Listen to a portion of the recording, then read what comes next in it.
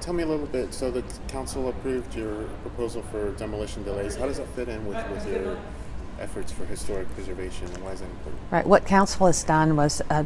vote to send this to MPC to bring it through the process, because we'd like to amend our building and zoning codes to allow that when someone applies for a demolition,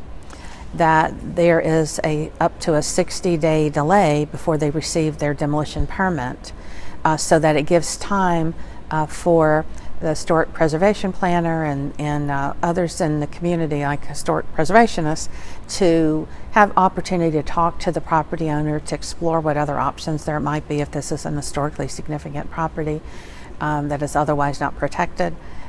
We have found in the past where some property owners don't know that in fact there is a good way to redevelop that property, and so it's not meant to stop them if that's what they ultimately decide to do, but it gives some delay time so that